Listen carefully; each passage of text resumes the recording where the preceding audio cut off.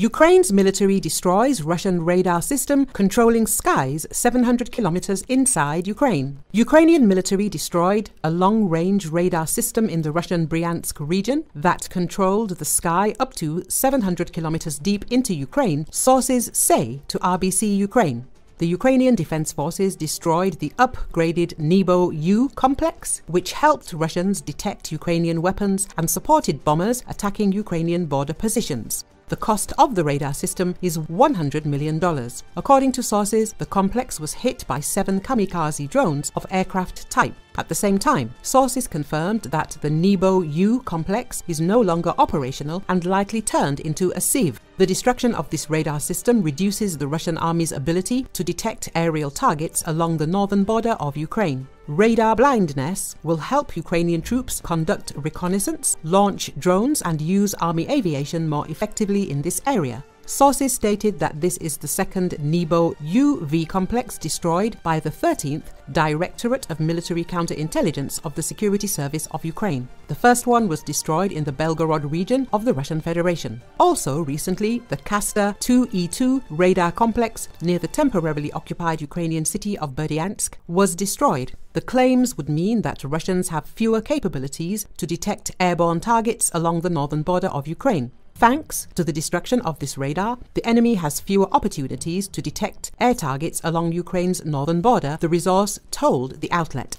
Russians' radar blindness will help our troops to conduct reconnaissance, launch drones, and use army aviation in this area more efficiently. The Nebo-M is a 3D radar system that features a programmable multi-band design. The radar complex is made up of a central data fusion, a command post module, and 3 radars. Nebo-M RLM-ME is a 3D acquisition radar.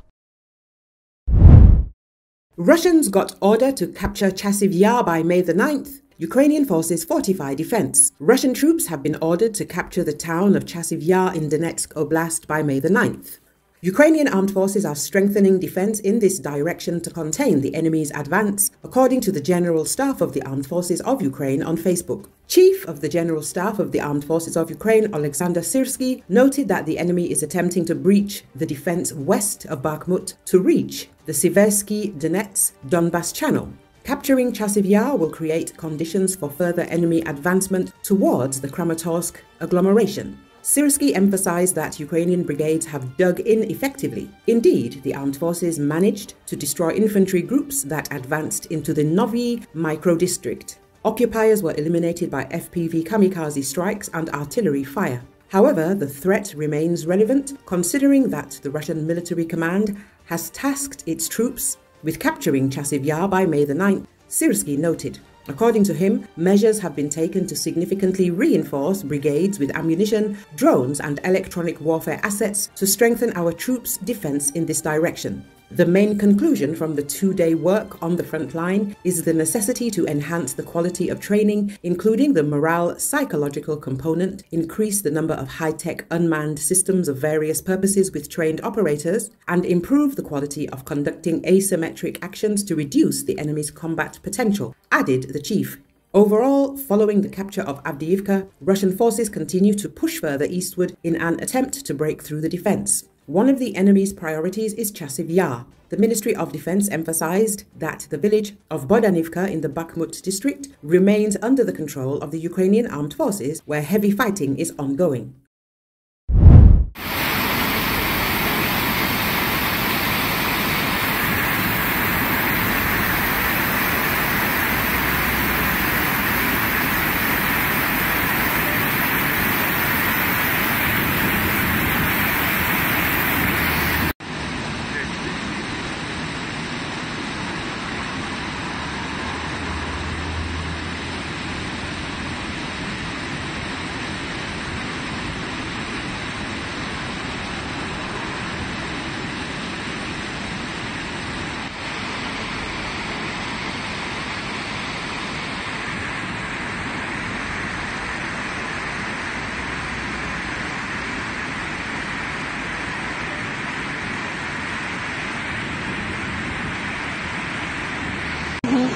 Вот так течет вода, все размыло, все обвалилось.